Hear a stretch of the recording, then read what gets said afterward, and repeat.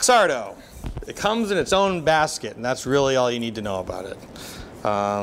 Looks great on your bicycle next to a baguette, you know, in the basket. Luxardo is a maraschino liqueur. It's one of those things that I often like to say, it tastes like it smells, and it does, and it smells incredible. A little bit goes a long way, like truffle oil, but I mean, you can actually enjoy sipping on it if you wanted to put it like, as like an aperitif or digestif. It works in this way. Maybe it would be, it's very powerful tasting. I wouldn't personally roll that way with it, but you will find this in a number of classic cocktails, you know, the Prohibition era cocktails that come from those fancy New York hotel bars.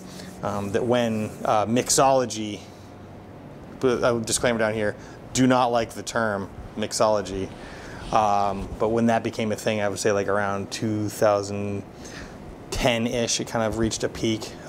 People were relying upon these classic cocktails. Now, what are we talking about? Many of the we've made on this show before. The Last Word, that's gin, Luxardo, green chartreuse, and lime juice. You could also try mezcal in that drink. That's a good switch up. The Aviation cocktail, gin, Luxardo, creme de violette, which is, if you have a bottle of creme de violette, and I do, I will probably have that bottle forever. Because as far as I can see, it only goes in an Aviation cocktail, but it's an essential ingredient. And it's worth it. It makes the drink that it is. That, and of course the Luxardo maraschino liqueur. An Aviation cocktail also involves orange bitters, as does a Casino, which is gin, Luxardo, lemon, and orange bitters. Champagne cocktail, a nice light, low ABV sipper would be the Luxardo, as well as champagne. Yes, you can use Prosecco or Brut or Cava, whatever, but if you have champagne, like, go for it. And some lemon juice. So that's kind of it's like a French 75 vibe, minus the gin. I wonder if you could actually just put Luxardo in a French 75. Yes, yes you could, and I think that you should. Try that one out.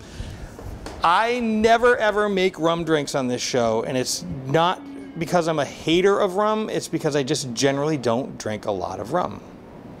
Very sugary, not my vibe, and as a peace offering to my rum drinkers out there, I thought that I would feature one recipe on this episode featuring Luxardo maraschino liqueur that is a rum drink, and that would be the Hemingway Daiquiri.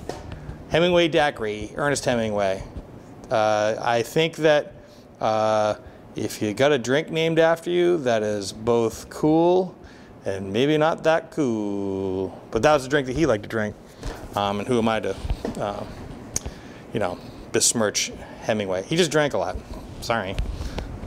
Everyone knows it. But the Hemingway Daiquiri, 1.5 ounces of light rum, 1 ounce of fresh grapefruit juice, 1/2 ounce of lime, and 1/2 ounce of this maraschino Luxardo liqueur, and then a teaspoon of simple syrup. You could back off on the simple syrup. Shake and strain over ice, serve with a cherry, or you can serve with a lime wheel. You could also kick that up a notch and dry shake it with an egg white beforehand, and then put the ice in to make it nice and creamy in flavor. But yeah, the Hemingway Daiquiri, even for a non-rum fan, it is an excellent tasting drink named after an excellent writer. So these are some drinks you can make with Luxardo. Hopefully you find this helpful. If you have any questions, call your mom. This has been Happy Hour, brought to you by Maine Spirits. You can learn more about this cocktail or this spirit and many other spirits at mainspirits.com. You can download their app for your smartphone. Smart move. Why? What to buy, where to buy it, what to do with it once you get it. You can also follow them on Instagram at Maine_spirits, but as always, we implore you to drink deliciously and responsibly.